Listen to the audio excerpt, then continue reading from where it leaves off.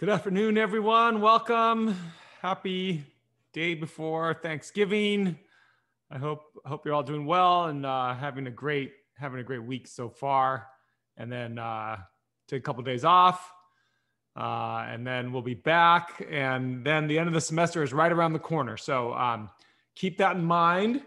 Our next exam is a week from today. All right. So even though you have this holiday weekend, it's still going to be a little bit. Sorry, just the way it worked out with the calendar this year. I apologize for that. But exam number 4 is going to be on Wednesday. It's going to cover chapters 10 and 11. Okay. It's going to be a 60-minute exam. And as in the past, it'll be available between 2 and 11 p.m. Next Wednesday. And as in the past, from 1 to 2, I'll be on Zoom to answer any last minute questions. All right. The final exam will come quickly right after that. It's going to cover chapters 1 through 11. It's cumulative over the entire year. Okay. And that's going to be on Monday, December 7th between 2 and 12. All right. It's a little bit longer exam. It's going to be 110 minutes. All right. So make sure you plan for those things. If you have any questions, I'm happy to answer them. Today, we're going to jump into chapter 11, the second on chemical bonding. And I'm hoping that all of you have already watched the videos that were assigned for today, because they cover the material that we're going to go through here. And so we're going to go fairly quickly, simply because we're a little bit tight on time. Okay. And I'm just going to count on you watching those videos. I know Mastering had a little glitch this morning for a couple hours. It was out, but it's back on now. So it should be fine. You should be able to finish these assignments. Hopefully most of you were able to see the videos before that glitch happened. All right. Yes, the final is going to be exactly the same format as all the rest. You're going to be allowed a cheat sheet like you have in the past. You're going to have the table of constants and the periodic table, right? Calculator, same exact format. All right, just a little bit longer, a few more questions. I think it's going to end up being around 60 questions or so. Okay. All right, I have a question from Megan. Hi. So for the final exam, the day or last lecture before, will we be doing a mini review session at all? You know, I'll have a help session. I'll schedule a help session for that day, like maybe, you know, around the same time I usually do, like right before, like between 1 and 2. But there won't be any review. I will reassign the pre-tests, but not for credit. I'll just assign them not for credit. So that could be a way to practice answering questions. So I'll put those back up on Mastering. But we really don't have time to do any kind of review for the final.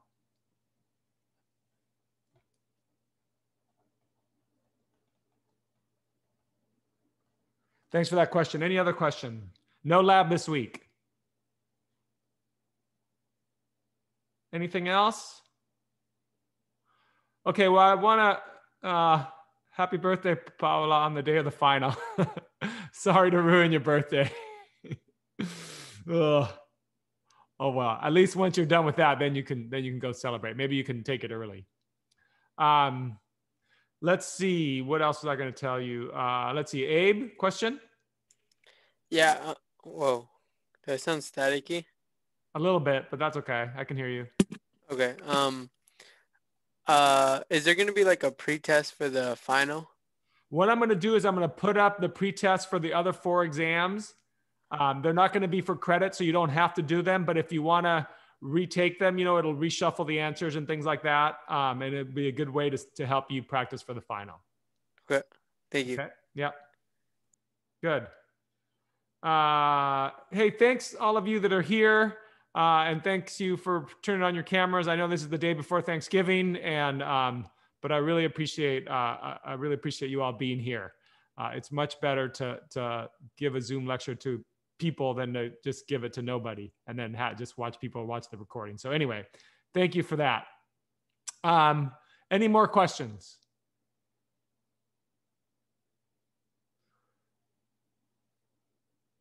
Okay, let's go ahead and get started. So remember, we're in the middle of looking at bonding theories. And remember, I promised 3 bonding theories, right?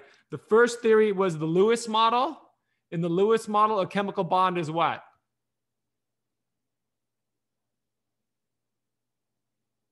How did we Like define an a electron pair? one more time? Like an electron pair between two? A shared electron pair, right? In the Lewis model, a chemical bond is a shared electron pair. Very, very good. The second model we're going to look at, and we're going to start looking at a little bit later today, is called valence bond theory. In valence bond theory, a chemical bond is an overlap between half-filled atomic quantum mechanical orbitals. Okay, so when you have two half-filled orbitals, they can overlap, and that lowers energy, and that's a chemical bond according to valence bond theory. Okay. The third theory we're going to look at also today very quickly and briefly is molecular orbital theory. All right. So those are the three different models we have for chemical bonding. What we're going to start with today is something called VSEPR, valence shell electron pair repulsion, which is kind of an addition to the Lewis model that helps us predict molecular shapes from the Lewis structure of a molecule. All right. So VSEPR is kind of an add-on to the Lewis model, helps us predict molecular shapes from the Lewis structure for a molecule. All right. And the idea is fairly simple. Let me start my slideshow here. Oh, shoot. Hold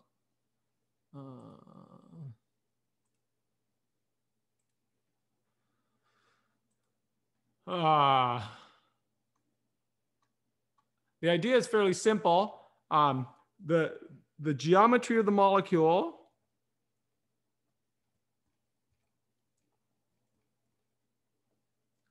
is determined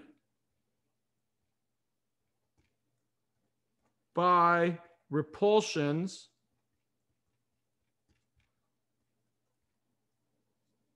between electron groups on central or interior atoms. All right. The geometry of a molecule is determined by repulsions between electron groups on central or interior atoms. So the idea is that if you have an electron group, and let me define an electron group for you. An electron group could be a single bond, a double bond, a triple bond, or a lone pair. Okay? Each of these counts as one electron group. So in this case, if we have a central atom and it's bonded to three other atoms, this violates the octet rule, obviously. So this would have to be one of the exceptions to the octet rule. But if you have a central atom and it has three bonds like this, right? Then the idea is that those electrons repel one another.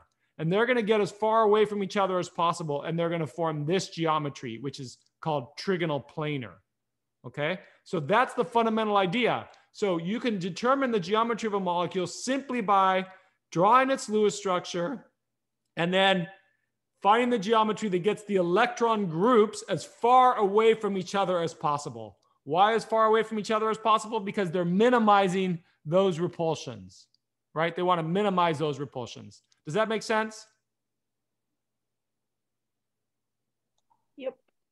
Okay, so let's go through this really quickly. And again, this is all in the video. I'm going to go through it quickly because most of you have already seen it in the video or are going to see it.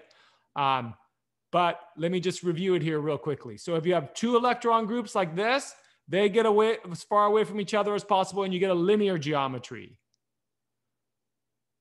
CO2, notice that in this case, the two electron groups were bonding groups, right? Single bonds. In this case, they're double bonds, but a double bond counts as one lone pair. In other words, all these electrons have to stay together. They can't get away from one another. The ones in the bond have to stay together. So both of these double bonds, each one counts as an electron group. The electron groups repel each other and get as far away from each other as possible, and you get a linear geometry with a 180-degree bond angle. Okay? BF3 is an example of something with three electron groups, like the one we looked at the beginning. These are just single bonds. They get away from as far away from each other as possible, and you get a trigonal planar geometry. Okay? Here's another example of three electron groups. In this case, it's a double bond and two single bonds. Still counts as how many electron groups? 3. All right? 3 electron groups. They get away from as far away from each other as possible, and you get, again, this trigonal planar geometry. But notice, in this case, the angle was 120 degrees. That's what you'd predict. You'd kind of predict the same thing for this molecule, but when we go look at it in nature, we find that it's not exactly 120. That's because these bonds are different kinds of bonds, all right? Because a double bond has more electrons, it exerts a slightly greater repulsion than a single bond. So what happens here is that this bond angle is just a little bit bigger than this bond angle, right? So the greater repulsion here squeezes these together a little more than you'd expect, all right? But it's still pretty darn close to what we predict just based on 3 electron groups, okay? You can kind of imagine these repulsions as balloons. If you tie balloons together, each electron group represents a balloon. 2 balloons, right, would get this geometry, 3 would get this. Now, when we go to 4 electron groups, you might think, oh, something like CH4 would be flat and that this bond angle would be 90 degrees. But what we've forgotten here is that, in fact, this can spread out in all 3 dimensions, okay? So when it spreads out in 3 dimensions, the actual geometry that gives you the most distance between the electron groups, the most separation between the electron groups, is this geometry, which is called tetrahedral. It's a tetrahedron because this fits inside a sort of 4-sided little triangular pyramid. This geometric shape is called a tetrahedron, all right? The bond angles there are 109.5, okay? We know that in some cases, when we draw Lewis structures, we can get expanded octets. So PCl5, for example. Here you have 1, 2, 3, 4, 5 electron groups, all right? They assume this geometry, which is called trigonal bipyramidal, all right? These bond angles are 120. This bond angle is 90, all right? We call these the equatorial chlorines because you can think about this kind of like a globe. These are at the equator, and here's the axis, right? So these are called the axial chlorines. Notice they're different, right? These are separated from another chlorine by 90 degrees. These are separated from each other by 120 degrees, all right? Here's the trigonal bipyramidal geometry with balloons, kind of so you can visualize it, right? Notice it's a triangular pyramid on top and a triangular pyramid on bottom. Hence the name trigonal bipyramidal. All right, in some cases with expanded octets, you can get 6 electron groups. 6 electron groups, when they get as far away from each other as possible, you get this geometry, which is an octahedral geometry, named after an octahedron, which is basically 2 square pyramids, one up and one down. Octahedron means 8 sides, right? Because there's 4 sides on top and 4 sides on the bottom. But all the bond angles are 90 degrees. Notice that this molecule or this shape doesn't have like an equatorial and axial positions the way that this does. Why is that? If I were to rotate this molecule by 90 degrees, I'd get exactly the same thing, right? All of these are separated by 90 degrees. There's no difference between some of them and the other ones. They're all identical, all right? That's not the case here. The equatorial ones are different than the axial ones. The equatorial ones are separated by 120, the axial by 90. Here, everything is 90, all right? So those are very different in that respect. Okay. So there's a nice table in your book that summarizes all this. What I've showed you so far is the different geometries with central atoms that have only bonding groups and no lone pairs, right? Only bonding groups and have no lone pairs. So 3 electron groups, 3 bonding groups, trigonal planar. 2 and 2, linear. 4 and 4, tetrahedral. 5 and 5 is trigonal bipyramidal. And 6 and 6 is octahedral, okay? This table is going to be very important. This table also includes what happens if some of the electron groups are lone pairs, which is what we'll look at next, okay? But these are the basic shapes of the molecule when all of the groups on the central atom are all forming chemical bonds, all right? Are all bonding electrons, okay? Now, when you have lone pairs, the lone pairs continue to exert their influence, right? Even though there's not an atom attached to them, they still are going to repel the other groups, which may have bonds on them, right? So for example, here's ammonia. The Lewis structure for ammonia is this, okay? It has 1, 2, 3, 4 electron groups. Because remember, this is an electron group, this is an electron group, these are all electron groups. They all have to stay together. This has to stay together, this has to stay together, but they repel one another, right? So when you get those repulsions, what happens is that the electron geometry, so let me define electron geometry, is the geometry of the electron groups, okay? If we just look at the electron groups, so here we have 1, 2, 3, 4, the electron geometry is tetrahedral, right? Just like when we had 4 bonding groups, right? In methane, still forms that tetrahedral shape. But now one of these is now a lone pair. So there's no atom attached to that, right? So the molecule ends up having this shape, which is called trigonal pyramidal, okay? So we say the electron geometry is tetrahedral, but the molecular geometry is trigonal pyramidal. All right, does that make sense? Are there any questions so far? I know I'm going pretty fast, but I'm hoping that most of you saw the video already. The names that you hear.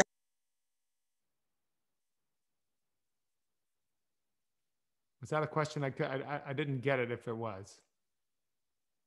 I am just confused about what's the difference between both of them. Why we have to use both the electron geometry and the tetrahedral and the molecular geometry trigonal pyramid. Oh, got it. So Gabby, ultimately what we're interested in is in the molecular geometry, but we can't predict the molecular geometry of this without understanding what the 4 electron groups do.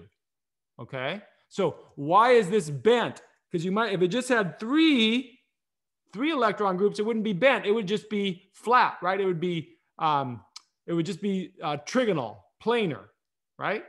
But it's not trigonal planar. Why? Because of this 4th electron group right there.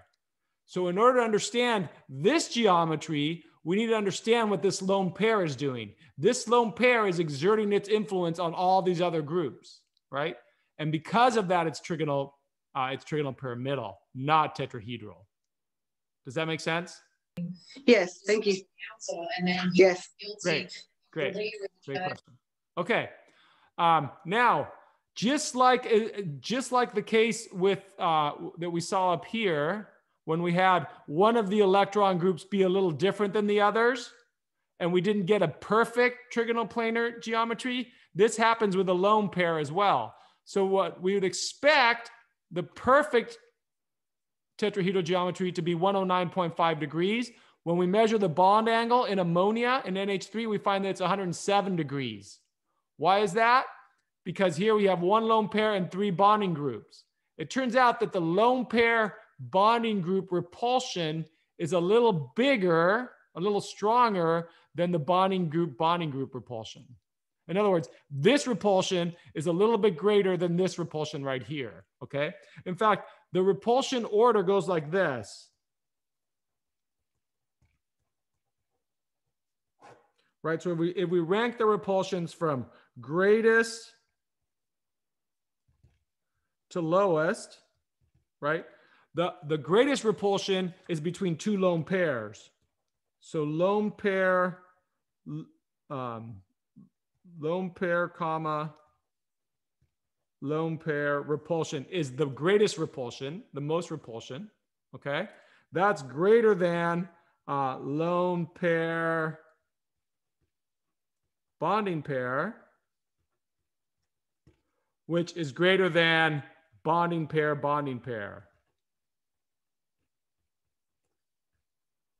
I have a question about that. Yeah. Is that because the electrons that are bonded are like connected to 2 atoms, but the ones on top are only connected to 1? Correct. And so what happens is that when you have a lone pair, since they're not attracted to another atom, they take up more angular space, right? They're spread out over a bigger angle than a bonding group. Okay. And because of that, they cause that repulsion to be stronger. Okay. Thanks. Okay, great question. All right, let's see. Okay, it sounds like you guys are answering all your own questions there, so that's good. All right, let's go on. What if you have two lone pairs and two bonding pairs? So let's say you have water, right? Now you have how many electron groups? 1, 2, 3, 4. Okay, so the 4 electron groups assume the tetrahedral geometry again, right? Just like we expect 4 electron groups to do. But 2 of those don't have other atoms attached to it, right? So the molecule itself, the molecular geometry looks like this, and it's bent. Okay, we say that that's bent. Now, what would you predict for this bond angle compared to this one? Do you think it'd be smaller or bigger? Would water have a smaller bond angle or a bigger bond angle than ammonia? Smaller. Smaller, exactly right. Why? Because now there's 2 lone pairs and those repulsions are stronger, right? So that pushes in this even more than it did for ammonia. So instead of being the ideal bond angle of 109.5, which is what a normal tetrahedron is, in water, the bond angle is 104.5. All right? Does that make sense? Questions? I had a question. Yeah. Are we supposed to just, are we going to be given the degrees of the angles and just have to know them? No, I want you to know the ideal degrees, right? So like I want you to know 109.5 for tetrahedral. I want you to know 120 for trigonal planar, right? And so on. And then you don't have to memorize these. Just know that it's going to be smaller than 109.5 due to that repulsion. Okay. Okay. So just here's a summary of this, right? If it's all bonding pairs and no lone pairs, like in CH4, right? Here's CH4. Here's the Lewis structure, right? Bonding, bonding, bonding, bonding. 4 bonding groups, no lone pairs. It's the ideal bond angle for a tetrahedron, 109.5. If one of those is a lone pair, right? That exerts a little more repulsion and now it squeezes the bond angle. It's 107. If 2 of those are lone pairs, then that squeezes the bond angle even more and you get 104.5 like you do in water. Okay. Again, the exact angles here, I don't want you to worry too much about. I want you to know this angle and then know that these are going to be squeezed. This is going to be squeezed a little bit and this is going to be squeezed even a little bit more. All right. That's what I want you to know. All right. What about, so far we've looked at 4 electron groups with lone pairs. What about 5 electron groups with lone pairs, right? Here's the Lewis structure for SF4, all right? 1, 2, 3, 4, 5 electron groups. What's the electron geometry for 5 electron groups? Trigonal bipyramidal. Correct. Trigonal bipyramidal, all right? So now, you can have the trigonal bipyramidal geometry and you can put the lone pair in 2 different places in the trigonal bipyramidal geometry, right? Why is that? Because remember that the axial positions are different than the equatorial positions, right? So here's a lone pair in an axial position. Here's the lone pair in an equatorial position. And the question is, which one is it, right? Well, it turns out that when we look in nature, it's this one. The lone pair goes here in the equatorial position. Why is that? Well, remember the order of repulsions, right? A lone pair bonding pair repulsion is greater than a bonding pair repulsion. When you put the lone pair here in an axial position, you get 3 90-degree interactions between lone pairs and bonding pairs, right? But when you put the lone pair here, how many 90-degree interactions do you have? You have 2. You just have 2, right? So this is more stable than that, and this is what ends up happening, okay? So this geometry is called a seesaw geometry. Why? Because if you turn it on its side, right, it kind of looks like a seesaw, right? So if you turn this on its side, somebody can get on that side and you can go. My mom used to sing this song called Cachumbambe, la vieja ine, que fuma tabaco y toma café. That was her song she'd always sing to me when I was on a teeter-totter. And in Spanish, a teeter-totter is called a cachumbambe. And so it's cachumbambe, la vieja ne, the old lady ne. And this is the funny part, que fuma tabaco, that smokes tobacco, y toma café, and drinks coffee. So that was my little teeter-totter song when I was a kid. All right. This is what it looks like, right? The lone pair is still here, but sometimes we don't put it in. I mean, we don't always put it in because we want to know what's the shape of the molecule, right? This is the shape of the molecule. Yeah? Everybody with me? Okay. What about if we have 5 electron groups, but now we have 2 lone pairs, right?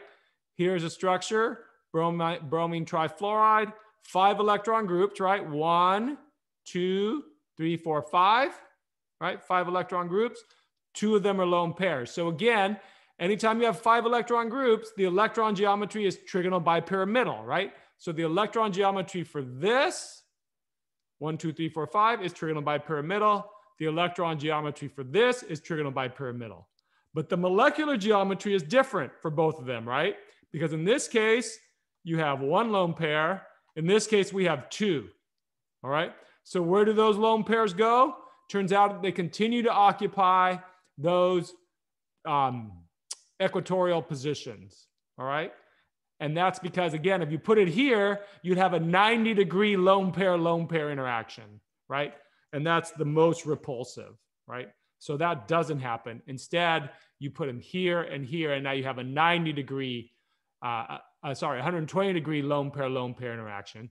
At the same time, you minimize the repulsions with the other bonding group. So it's not totally clear. You just from examining it that that's where it should go, but you just have to remember that that's where it does go. Okay. So what you end up with is this T-shaped molecular geometry. Yeah. All right. We could have 5 electron groups and 3 lone pairs, right? Like in xenon difluoride. Notice 1, 2, 3, 4, 5. What's the electron geometry?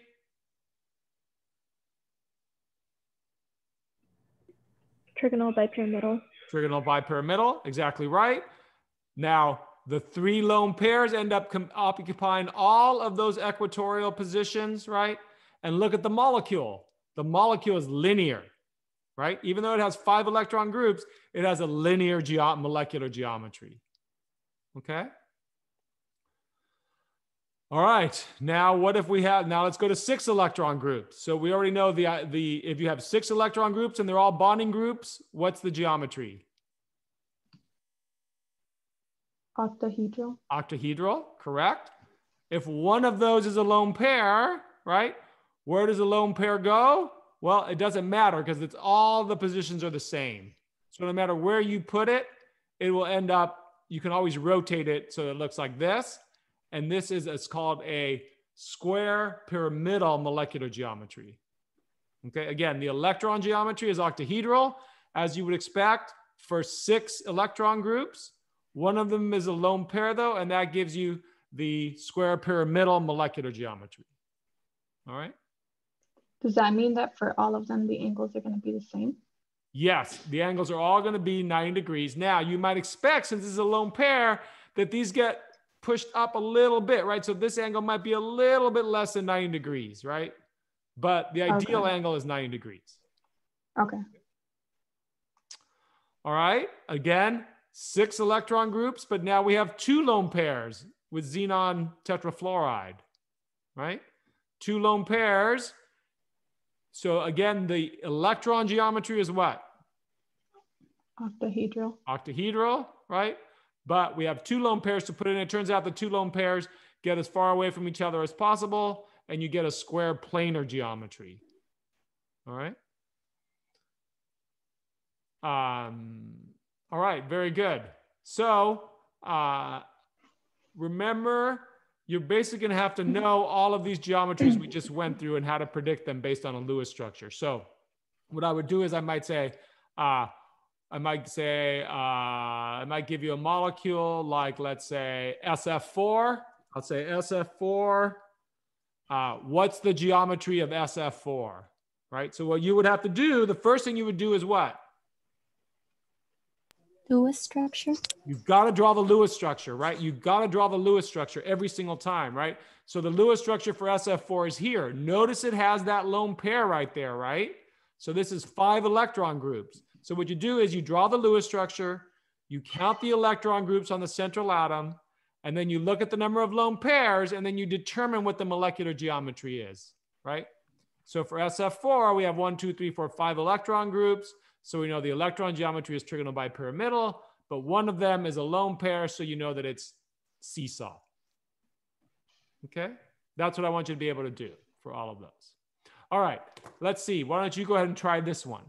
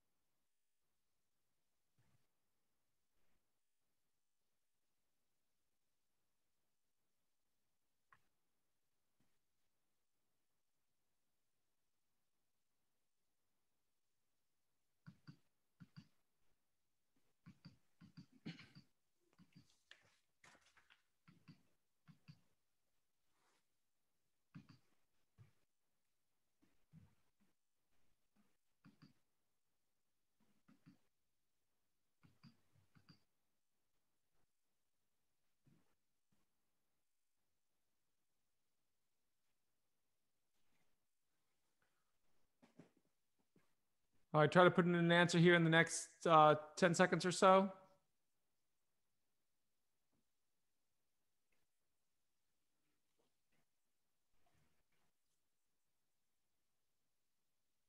Okay, very good. The majority of you put C, which is the correct answer, right? And that's because this molecule has 1, 2, 3, 4 electron groups. One of them is a lone pair. So that corresponds to trigonal pyramidal. Okay, very good. When you're drawing these structures, sometimes it's helpful to use this wedge and dash notation, right? So for a tetrahedral molecule like CH4, right, you might draw the carbon, and then you draw 2 hydrogens in the plane of the paper like that, right? And then you draw 1 hydrogen going into the paper with a hash line and 1 coming out like that with a wedge. If you were going to draw, let's say, a trigonal bipyramidal molecule, like, for example, let's say PCl5, right? You could do it like this. You could put the P here, right? Chlorine, chlorine, chlorine. You could put 3 of the chlorines in the plane of the paper, right? And then you could put 1 going in and 1 coming out like that. All right. So you can use this kind of hash and wedge to have things going into the paper or coming out of the paper, right? That's helpful when you draw things on paper. All right. So here's all the different geometries drawn in this way, right? Trigonal pyramidal, trigonal bipyramidal, seesaw, just put 3 in the plane of the paper, 1 in, 1 out. Octahedral, usually you put these 3 in the plane of the paper and then 2 in and 2 out, right? And then square planar, you can put all in 1 plane, so you can just draw all on the plane of the paper. All right, what if you have more than 1 interior atom? Like this is an amino acid, right? It's glycine. Amino acids are the building blocks of proteins, all right? And you can apply this very simple model to amino acids, right? which will tell you the basic shape of an amino acid, which is pretty cool, right? That from a simple model like this, where we're drawing dots and dashes, and then we just assume that these electron groups repel each other, and all of a sudden we can kind of predict the basic shape of an amino acid, right? That's pretty cool. So let's go through and see what the shape is at each of these individual interior atoms, right? Here's this nitrogen, 4 electron groups, 1 lone pair. What's the shape here? Tetrahedral. The electron geometry is tetrahedral, but what's the molecular geometry? What's the shape of the 3 bonds here around this nitrogen? Trigonal pyramidal. Trigonal pyramidal, right? It's just like the one we just did here, okay? So it's trigonal pyramidal here. Okay, now this carbon has 4 electron groups, no lone pairs. So what's the geometry there? Tetrahedral. Tetrahedral, exactly right. Okay, so we got trigonal pyramidal, tetrahedral. What about here? We have 1, 2, 3 electron groups, no lone pairs. Notice that these lone pairs here don't matter, right? You don't have to worry about lone pairs on terminal atoms, only the interior atoms, right? Because that's what determines the geometry, right? This is just a terminal atom. There's no other atoms bonded to it, so the geometry there doesn't matter, right? It only matters in the interior atoms, right? So here, what's the geometry here with 3 electron groups? No lone pairs. Trigonal planar, correct, correct. And then the last one, 4 electron groups. 2 of them are bonding groups and 2 of them are lone pairs. What's the geometry there? Bent. Bent. Exactly right. Bent. So we put all that together and there we go. There's the shape of the amino acid glycine. Right? Trigonal pyramidal, tetrahedral here, trigonal planar here, and bent there. Crazy, right? And we go out in nature, we look at this amino acid, and guess what? It's shaped like this. It makes no sense. Right? A very simple model. We can predict the shapes of amino acids. Of course, if this amino acid was linked to more amino acids, we can get the basic shape of that. And in fact, you can put that all together. And then the amino acids, of course, start to interact with one another, which is why proteins bend and fold, right? But you can put together all that information and you have a very strong way to predict and understand the shapes of proteins, right? Including those on the coronavirus, including those that were trying to make molecules to block, right? To block the action of some of those proteins, right? That's exactly how this works. In fact, AIDS drugs were developed this way. HIV drugs. We got the structure of the protein, we figured it out, and then we basically built molecules to jam up to fit perfectly into the site that was doing the work of making more viruses, right? So it was like an inhibitor? And yes, protease inhibitors, exactly correct. And so we figured that out. We built those molecules, and it didn't cure AIDS, but it provided a lifetime drug regimen that pretty much brings the virus to undetectable levels in people that are HIV infected, right? In the old days, when AIDS first came out, everyone that got AIDS would die pretty quickly. Now with these drugs, they pretty much can live a normal lifespan, right? Crazy, just because of things like this, okay? All right, very, very good. Any questions? Oh, I see a couple of questions. Emily? I just wanted to clarify. So did you say that terminal lone pairs will not affect the repulsion for the angle? Correct. Correct. These have no effect. It's only the ones on interior atoms. Okay, but like that double bond right there. That double bond would make it a little bit, so we'd expect this to be trigonal planar, but it's not exactly 120 degrees because of the double bond. Okay, but we can just ignore those. Okay, got it. Yep. Thank you. Good question. Megan? Do you mind briefly explaining the bent structure? Because since there are 2 electrons on the or 2 pairs on each side, I thought it would be straight or linear. Here? Not that one. The other one. Bent structure. Oh, yes. The bent structure. So remember the bent structure. Let's go back here. The bent structure is 2 lone pairs, right? But remember in 3 dimensions, all 4 electron groups assume this tetrahedral geometry, right? It looks like it might be on paper. It looks like it might just be square, but it's not, right? Because in 3 dimensions, they assume this tetrahedral geometry, which means that the molecular geometry then is bent, right? You'd predict this bond angle to be 109.5 or a little smaller because you have 2 lone pairs here. Does that answer your question? Yes, thank you. Awesome. Any other questions? Okay, one of the important properties we can predict about a molecule once we know its shape is its polarity. Okay, whether the molecule is polar or nonpolar. That's hugely important to a lot of the properties of the molecule. So for example, oils tend to be very nonpolar. Water is very polar. All right. And you know that when you mix oil and water, for example, they don't mix, right? They'll separate out. Okay. And in biology, polar versus nonpolar is also super important in terms of understanding a lot of functions that happen in the cell and a lot of metabolism and things like that, right? So we want to be able to understand how can we go from the shape of the molecule to be able to predict something that's super important, namely polarity. So let me remind you that when you have 2 atoms bonded together and they have different electronegativities, that produces a polar bond, right? In this case, the chlorine is more electronegative than the hydrogen, which means the chlorine hogs electrons, right? They don't share them very equally. This part is more negative and this part's more positive, and we say that we have a polar bond, right? We talked about this already earlier on, okay?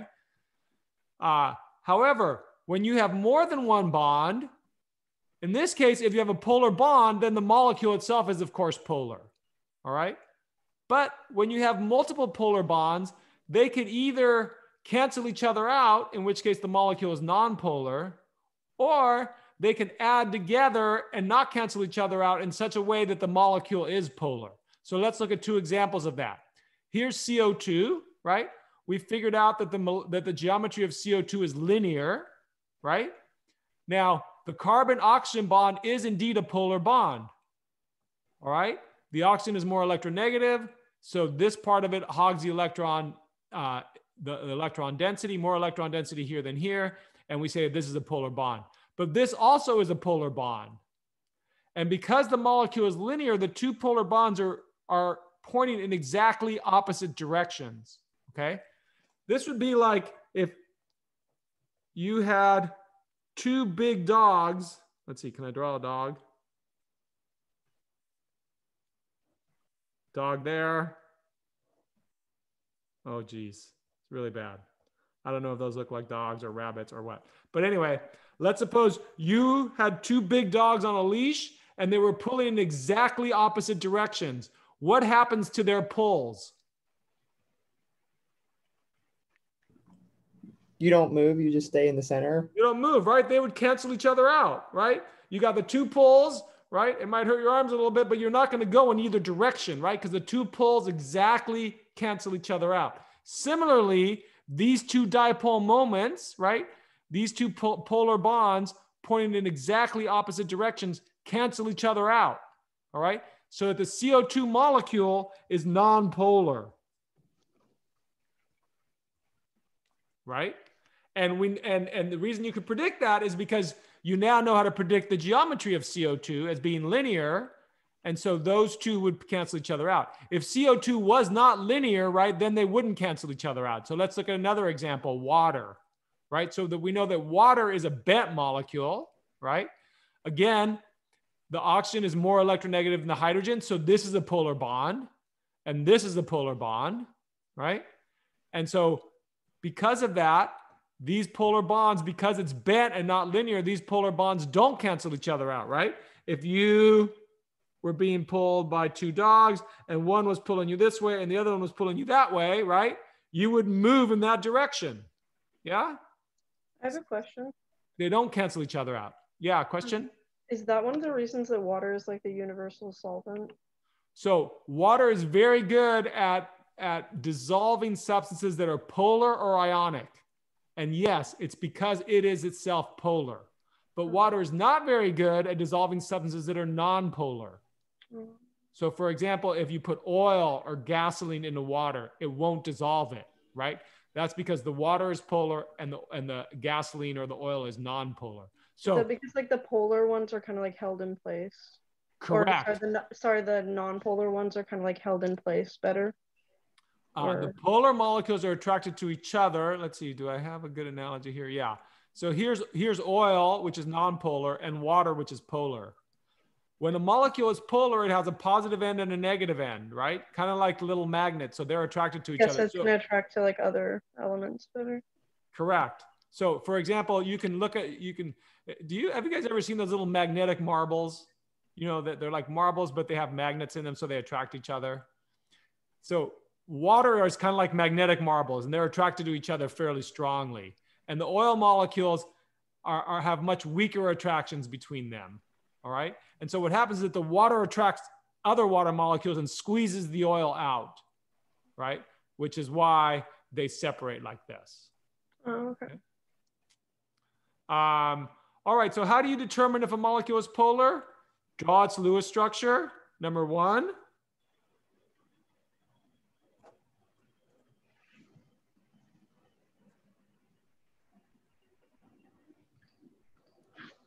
Two, determine if it has polar bonds. If the bonds are not polar, then can the molecule ever be polar? No, right? If you have non-polar bonds, then the molecule is non-polar no matter what, okay? But if you have polar bonds, the next thing would be to determine the molecular geometry.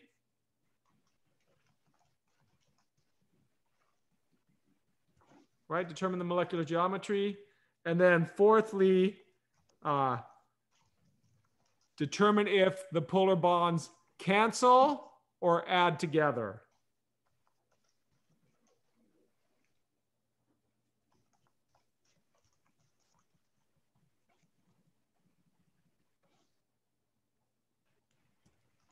Do they cancel or add together, right? In this case, they cancel each other out because they're opposing one another. In this case, they add together because they're not opposing one another, right? Now, it can get a little more complicated when you have more complicated molecules. You basically have to think about this as a little bit of vector addition, right? So when you add vectors together, if you have a vector, if you have a polar bond this way, another polar bond this way, and you want to figure out the net vector, right? You know bonds are polar if they're between atoms of different electronegativities, right? We talked about that a little bit earlier. Anytime you have a bond between two atoms of different electronegativities, then you have a polar bond, all right? So let's do a couple of examples here. Here's ONCl, and we want to, and SO3, and we want to determine if they're polar, all right?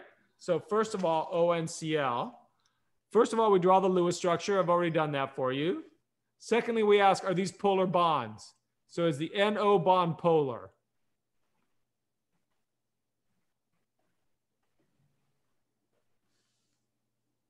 It's not really that big of a difference. It's big enough, right? Even though they're close to each other. Pretty much anytime you have two different atoms, except for I think things like carbon and sulfur or carbon and hydrogen are close enough that they're not really polar. But most of the time that you have different atoms bonded together, the electronegativity difference is enough that it will be polar. Not 100% of the time, but 90% of the time, okay? In some cases, you might have to go look it up and see how big the electronegativity difference is. But in this case, it's 3 for nitrogen and 3.5 for oxygen. I think we said that anything over 0.4 difference was polar, right? And so it's over 0.4 difference, so that's polar. What about the NCl bond?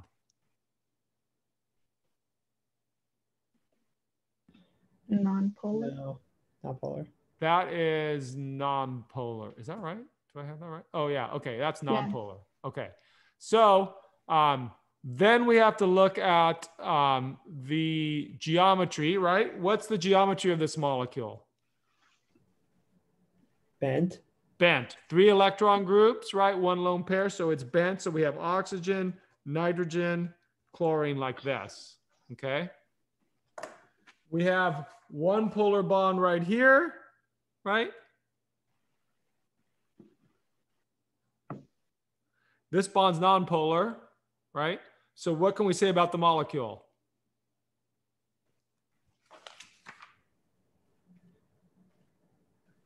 It's polar. It's polar, right? Because there's nothing to cancel that one, right? There's nothing to cancel that one. And even if this bond would have been a little bit polar as well, it still would have been polar, right? Because they wouldn't cancel each other out. Okay? Now, what about SO3? You got you got 3 electron groups, right? No lone pairs. So what's the geometry about this sulfur?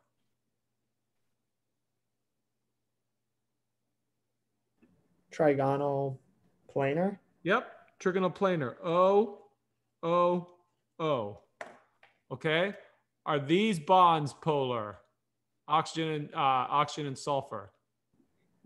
Yes. Yes, they're polar. So you got a polar bond there, polar bond there, polar bond there. Now, let's say I'm looking down at you here. So this is you, and you have 3 big dogs on 3 leashes, and they're pulling you this direction, this direction, this direction, separated by exactly 120 degrees. Would those pulls all cancel each other out, or would you end up moving in some direction? All cancel each other out. They would all exactly cancel each other out, okay? Because they're all at 120 degrees to one another, all right? And so this is non-polar. Okay, I see a couple questions. Emily. Never mind. It was answered. Okay. Abe. Yeah, I got 2 questions. The first one is how does it cancel out on the first one? And then why doesn't the double bond make a difference for the SO3? Yeah, great question. So on the first one, it doesn't cancel out because you only have 1 polar bond. But even if you had 2, even if that was polar, they still wouldn't cancel, right? So they only cancel when it's between polar bonds? Correct. Okay, and then, all right. Yep. In this case, the double bond does make a difference, which means that this bond angle is a little bit bigger than, well, okay, actually, never mind. I'm wrong. Remember that SO3, what I've drawn here is one of the resonance structures. There's actually 2 more, right, that move this double bond around. Oh, okay. So in reality, even though it looks like this bond is different than those, in fact, it's not, right? Because the resonance structures tell you that they're all the same. Got it. Okay, thank you. Yeah. That wasn't the case for this molecule, which we looked at earlier, right? You can't draw resonance structures for this because the hydrogens can't form double bonds, right? But in this case, you can, so they're all equivalent. Okay, thank you. Okay. Any other questions? If the electronegativities are close, I would give it to you. Okay. Otherwise, just remember the trends in electronegativity and know that generally, if you have 2 different atoms, except in some cases, usually when you have a bond between 2 atoms, it's going to be a polar bond. Not always, because it might be coincidental that the electronegativities are close enough, but most of the time, you will have a polar bond when you have a bond between 2 different atoms. I also have a question. Yeah. So like double bonds and triple bonds, since they affect the angle, they're going to affect like if it's polar or not? You know what? It's because because they affect the angle so little, you could you don't have to take that into consideration when you're considering polarity. Okay. Okay. All right. Awesome. All right. That is the end of the Lewis model and the VSEPR that we add onto it to allow us to predict geometries. Okay. And that's the model we'll be using the most. All right. We are going to look at 2 other models for chemical bonding. And the next one we're going to look at is called valence bond theory. And in valence bond theory, a chemical bond is the overlap between half-filled orbitals. And I'm going to be more clear, half-filled atomic orbitals. All right. So it turns out that when you have, this is the energy of the electrons in H2 as a function of their separation. And you don't have to worry about this too much. I'm just showing you that when you have two half-filled orbitals and they overlap, energy goes down. That's all you have to remember from this, okay? When you have two half-filled orbitals and they overlap, energy goes down. If the orbitals are completely full and they overlap, energy would go up as they get closer together, all right? But if they're half-filled and they overlap, energy goes down. So what that means is that anytime you have half-filled orbitals in atoms, they can overlap with half-filled orbitals on other atoms, and they can lower their energy that way. And that's what we call a chemical bond in valence bond theory, all right? So let's consider the molecule H2S, right? So in the Lewis model, right, we would draw the Lewis structure, right? We could predict the shape of this, right? It would be 4 electron groups, 2 lone pairs, so it would be bent, right? We'd predict a bond angle of a little bit less than 109.5 degrees, right? Based on the Lewis model, okay? If we apply valence bond theory to this, again, this is another theory for bonding. Now, a chemical bond is the overlap between half-filled orbitals. So then we'd want to say, okay, what orbitals in these atoms are half-filled, right? So if you think about hydrogen, its electron configuration is 1s1. So there's a half-filled orbital, right? 1s. If you think about the other hydrogen, it would be the same thing, right? So we have 1s. And then if we think about the sulfur, right, its electron configuration, is 3s2, 3p4, right? So here's the 3s orbital, 2 electrons. Here are the 3p orbitals. They have 4 electrons, 1, 2, 3, 4. Right? So how many bonds can hydrogen form? 2. Each hydrogen can only form 1. Because remember, what's a chemical bond? Overlap between half-filled atomic orbitals. How many half-filled orbitals does hydrogen have? 1. 1. So how many bonds can hydrogen form? 1. 1. Does that make sense? Look at sulfur. How many half-filled orbitals does sulfur have? 2. 2. This one and this one. So how many bonds can the sulfur form? 2. 2. All right. So if we want to draw the molecule, right, we'd say, okay, here's the sulfur. I know that it's bonding by the overlap of its half-filled 3p orbitals, right? So I'm going to draw one 3p orbital like this and one 3p orbital like that, right? There's another 3p orbital that has 2 electrons in it. Do I have to worry about that one when it comes to bonding? No, only half-filled orbitals can bond. There's a 3s orbital on the sulfur. Do I have to worry about that with regard to bonding? No. Again, no. Why? Because it has 2 electrons in it. Only half-filled orbitals can overlap with other half-filled orbitals to form chemical bonds, right? So here's one of the p orbitals. It goes up and down this whole ray. And here's the other p orbital right here, right? And then we could say, okay, the hydrogen, what kind of orbital is involved in bonding in the hydrogen atom? Is it a p orbital? No, it's an s orbital. It's an s orbital, right? So here's the hydrogen. S orbitals look like that, right? And it has 1 electron. Here's my other hydrogen. It has 1 electron. So there's my model for the molecule according to valence bond theory. All right. This is the Lewis model up here. This is the valence bond model down here. Okay. Notice that in the valence bond model, the electrons are not dots, right? They exist in these orbitals. A chemical bond is the overlap between half-filled orbitals. Okay. Usually in valence bond theory, we label each bond based on the kind of bond and the kind of orbitals that are overlapping.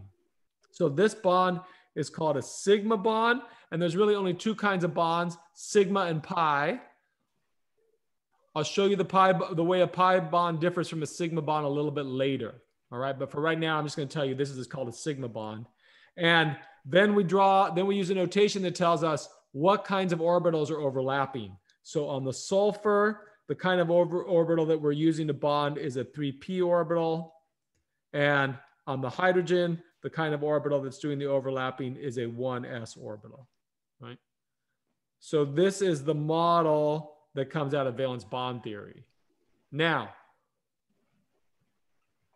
when we learned about s, p, and d orbitals, right?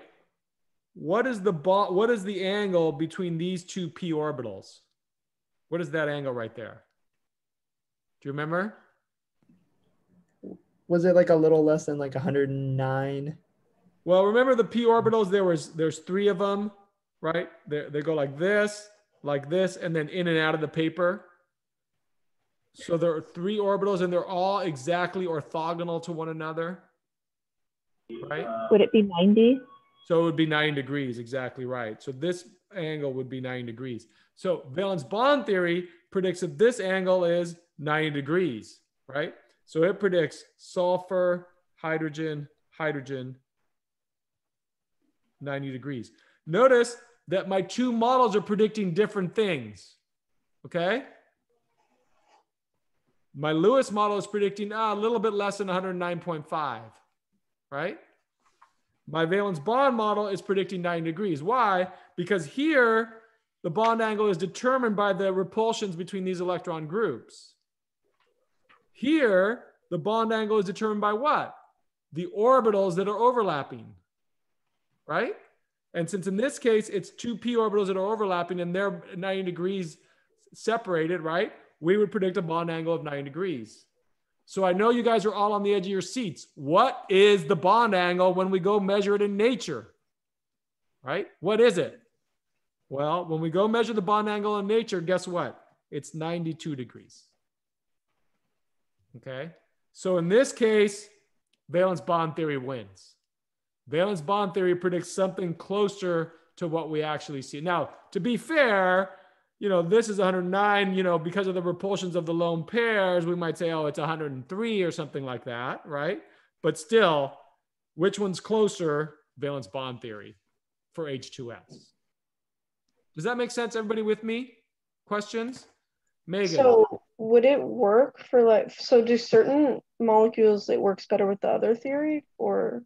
Yeah, and I chose this example because this is one of the ones that works very well. And it works with what we call unhybridized atomic orbitals. But we're going to see that valence bond theory has to get a little more complicated in order to explain the geometry of a lot of other molecules. All right, and I'll talk about that in a minute.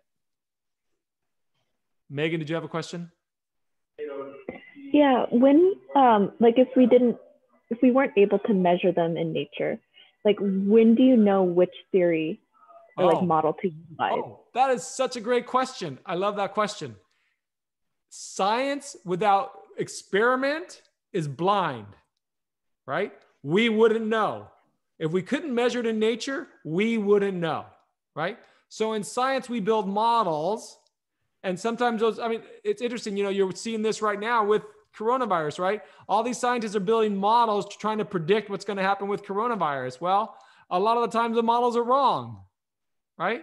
If you couldn't measure it in nature, you couldn't confirm your model. So science always has to build models and then go to nature to check that model, right? And if it doesn't work, then you got to come back and modify your model or modify your theory. And that kind of reiterative process is what gives science its power, right? Before about 400 or 500 years ago, when science really grew, people would just have ideas and they wouldn't go test them in nature. They wouldn't observe nature to see if their ideas were right, right? That's what science is all about. Science is all about, okay, we have these two models. Which one's right? Let's go to nature, measure the bond angle. We have to use a very tiny little protractor to measure these bond. No, I'm just kidding. It's a little more complicated than that, but these bond angles can be measured. Okay. And once you have the bond angle, then you can determine which one's right. But without nature, you don't know. Great question. I love that kind of question. Okay. So here is kind of a little bit better picture than what I've drawn, right? Here's the sulfur atom. Here are the hydrogen atoms. This shows all of the orbitals on the sulfur, right? There's the s orbital, which has 2 electrons. And then there's the 3 p orbitals. Notice that 2 of the p orbitals are involved in bonding with the hydrogen, but 1 p orbital, this one right here, has that lone pair and is not involved in bonding. Okay. All right. Let's see if you can answer this question. See if you're following me okay.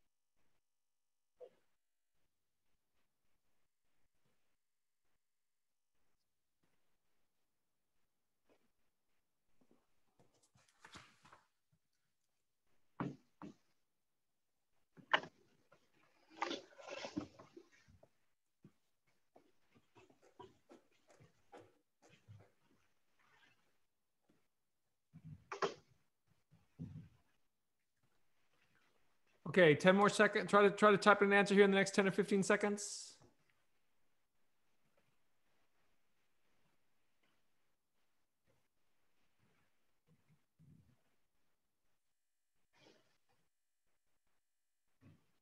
Okay, nice work. The right answer is 1, and most of you got that. We got a couple other little couple other little wrong answers here, but let's have a look here. If you have 2s2, 2p5, right? If that's the electron configuration, then the orbital diagram looks like this, right? You have a 2s orbital with 2 electrons. You have your 3 2p orbitals. One of them has 2 electrons. The other one has 2 electrons, and the third one has 1 electron, right? What's the criteria for being able to form a bond? Half filled, right? 1 electron. So how many bonds can you form? 1. 1, right? Only 1 bond for that 2p electron, right? That's it. Does that make sense? So for example, you can look at Cl2, right? Cl2 has this electron configuration, right? So each chlorine atom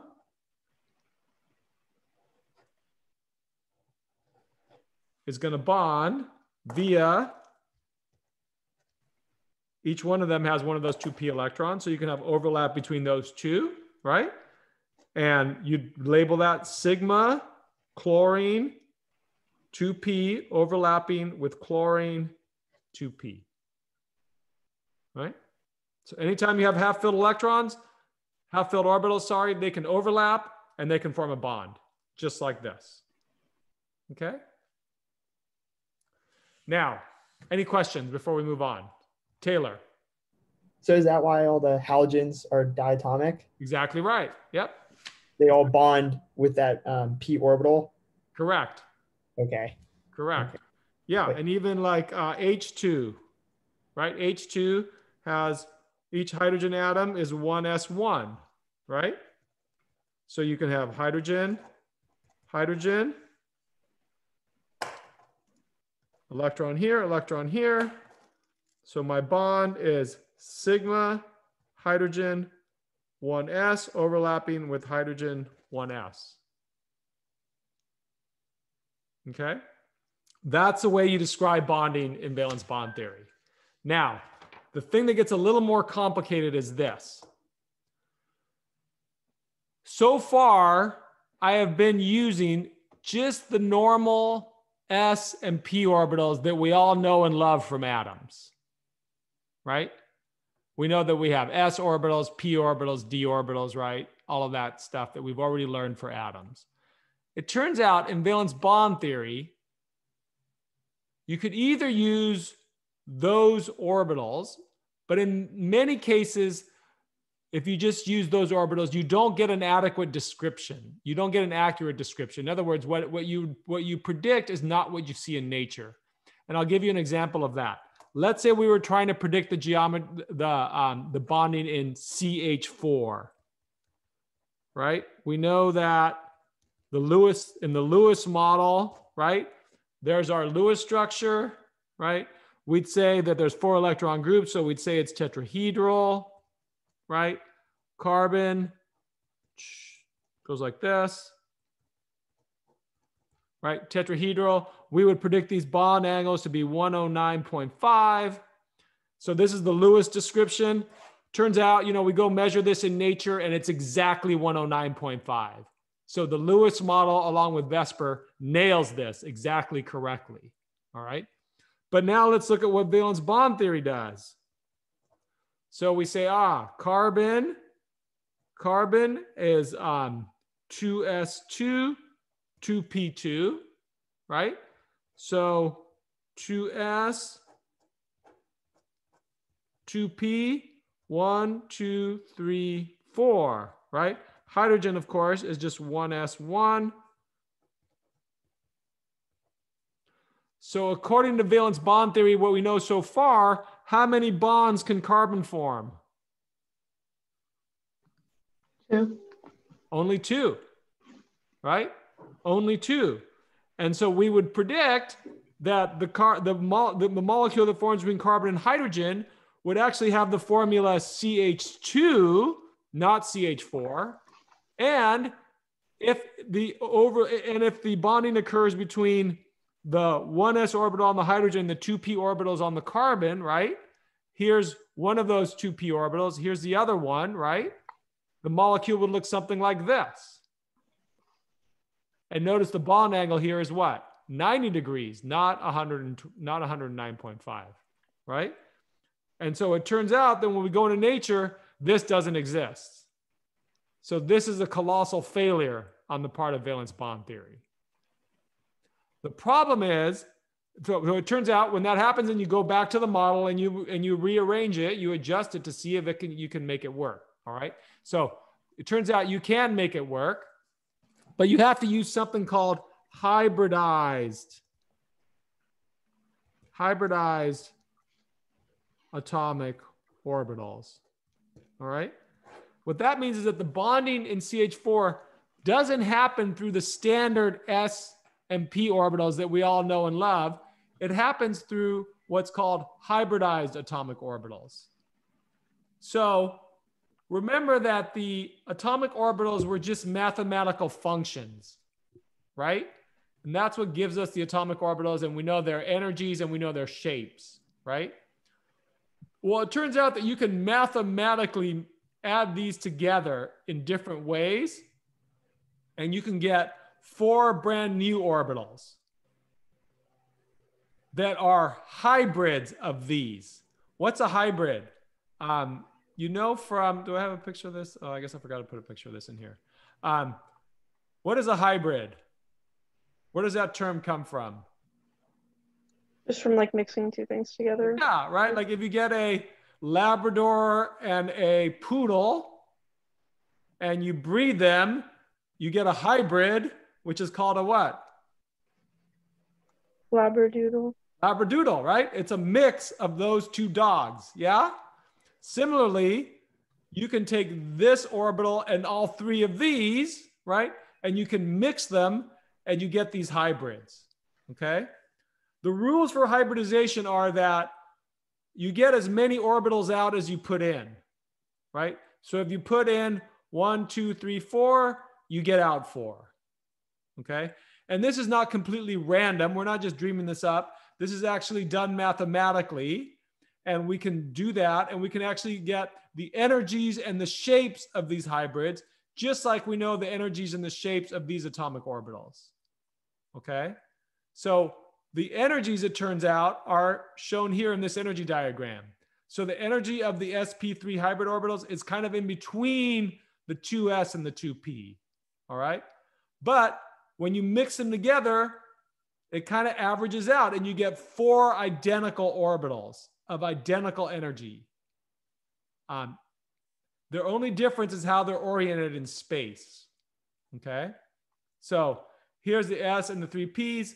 You do this mathematical thing where you add them together and you get 4 new ones. And here's what they look like, right?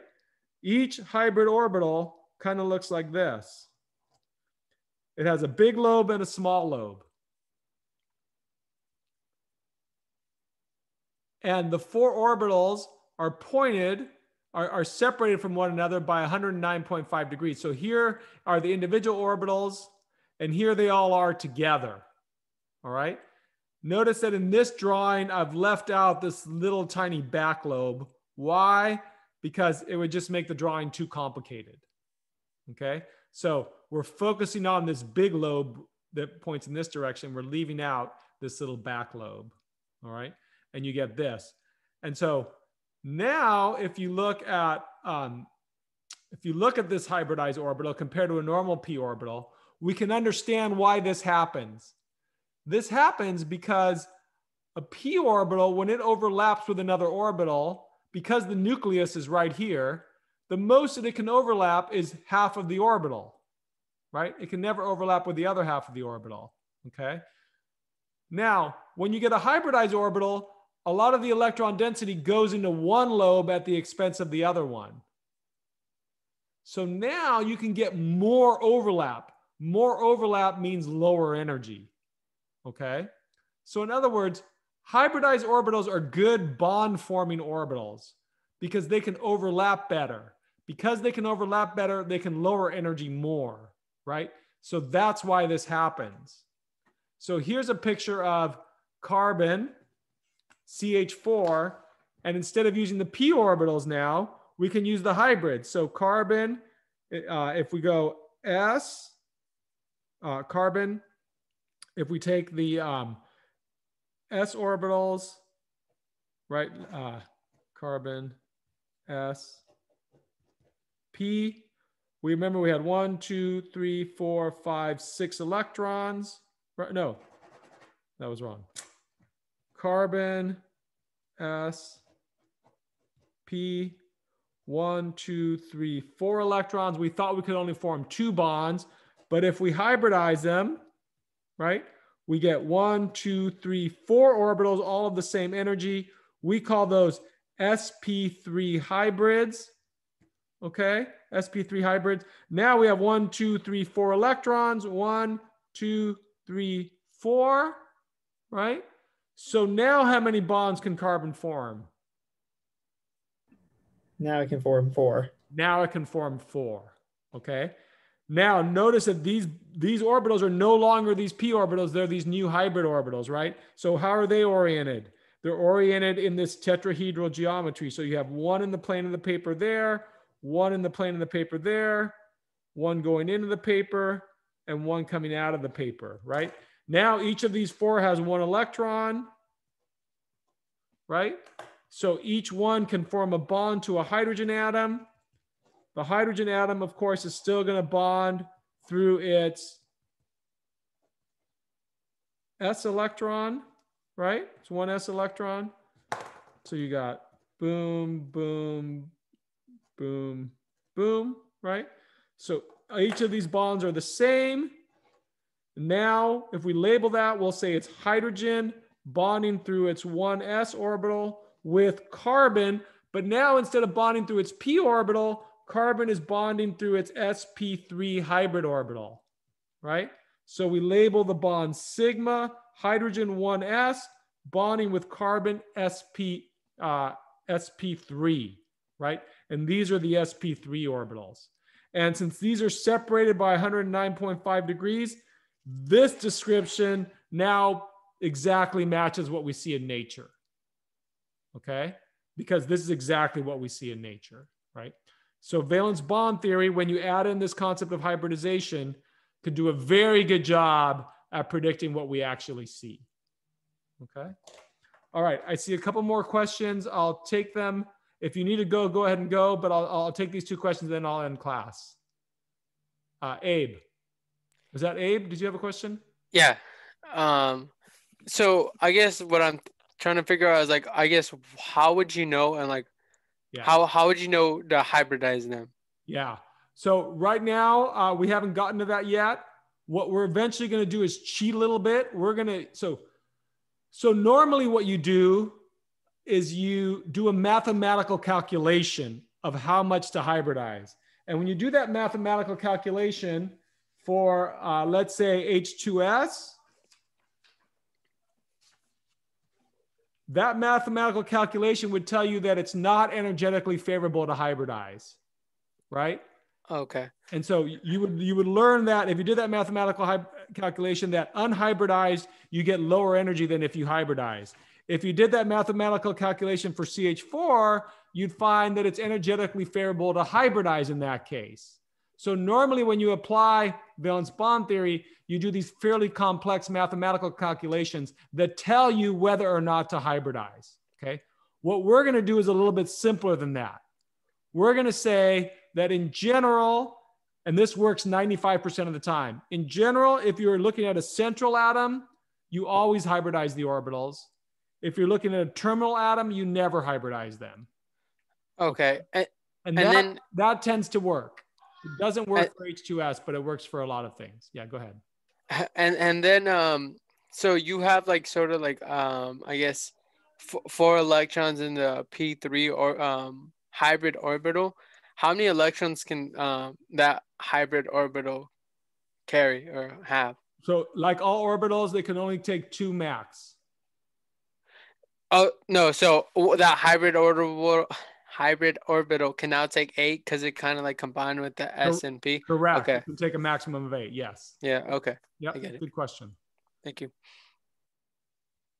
Okay. Any other questions before I end class? And also, yeah, go ahead, Francesca. Sorry.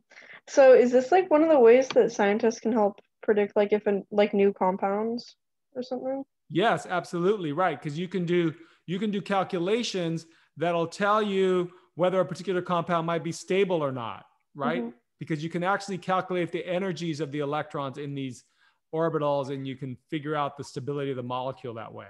So again, like all of our bonding models, what we want our bonding models to do for us is tell us, okay, what combinations of atoms are stable, what combinations are not? 2, what does the molecule look like? What is its geometry, right? 3, how long are the chemical bonds? For the Lewis theory, Lewis theory has no power to tell us how long the chemical bonds are. Since these calculations, you actually calculate the energy, you can move this in and out and actually figure out from theory how long these chemical bonds are. And then we go into nature and we measure them. And in fact, it gives us a pretty close number to what it actually is in nature.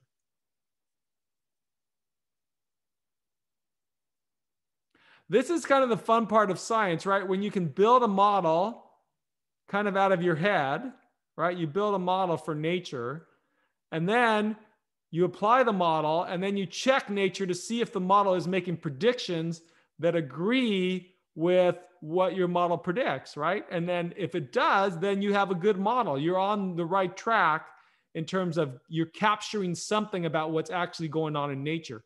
Are models ever perfect? Probably not, right? All models are exactly that. They're a model of what we see in nature, right? But they capture some of what is there. right? And that's kind of the power and the fun of science. All right, I'm going to go ahead and officially end class right now. And I will stick around, though, of course, to answer questions. But thank you all for coming. Have a really great Thanksgiving. Stay safe out there. We're getting so close to having a vaccine that we're in the home stretch of all of this. So stay safe. Have a great weekend. Have a great Thanksgiving. Love you all. Take care. Thank you.